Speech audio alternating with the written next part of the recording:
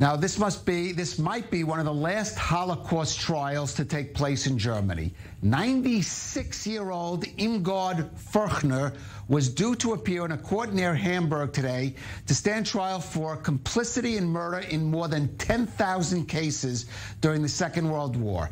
She is accused of abetting the killing of inmates while working in an administrative role at the Stutthof concentration camp in Poland.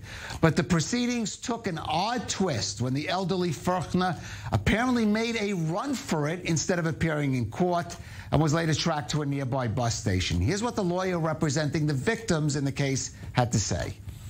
To me, this is not entirely surprising because we were aware of a letter she wrote to the court less than 3 weeks ago.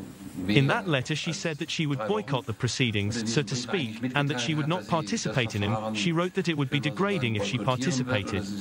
From this letter, one could conclude that it will not be easy with her. Well, for more, let's go to our Germany correspondent, Paulina Garayev in Berlin. And Paulina, already an unusual case, I guess, given the age of the defendant. It certainly took a very strange twist today. Tell us about what happened and the reaction there in Germany. Indeed, this was quite an unexpected twist to what the plans was the first day of the highly anticipated trial. As you mentioned, perhaps one of the last times that we see a former Nazi guard or part of the Nazi machine stand trial. And it was quite unexpected when the spokesperson for the courts addressed the media that already gathered in the industrial park that was converted into a courthouse because of the intense media attention, addressed the media and said that the woman was on the run. The first time, I have to say, since in recent years when these trials took place, we've never seen this happen before. What we know from what was released, at least to the media, is that the woman who was staying at an elderly care facility ordered a cab this morning, asked to be taken to an underground station nearby, and her whereabouts was unknown for a couple of hours. A warrant was issued for her arrest, and she was later found. She's currently being evaluated. Her health condition is being evaluated to determine whether or not she can be imprisoned until her trial begins. Now it's already on October 19th. The proceedings had to be postponed because of this. And you asked about the reactions. Indeed, there's a lot of outrage because of these developments, particularly from, of course, Holocaust organizations preserving the memory of the Holocaust. They think that this is outrageous, that this, first of all, that the flight itself was possible, that the facility was not under guard, despite, as was mentioned before, that the woman expressed some contempt towards the proceedings, asking that they would be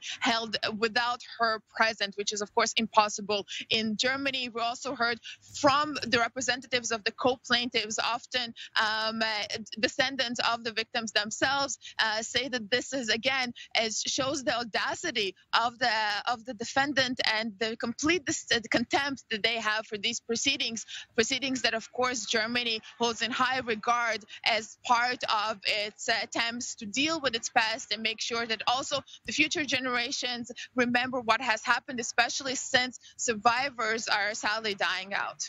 Right, and briefly, one of the arguments against prosecuting these remaining accused war criminals is their elderly condition, but here is a woman who was in good enough condition to try to escape from her justice. I mean, that answers, I guess, that objection.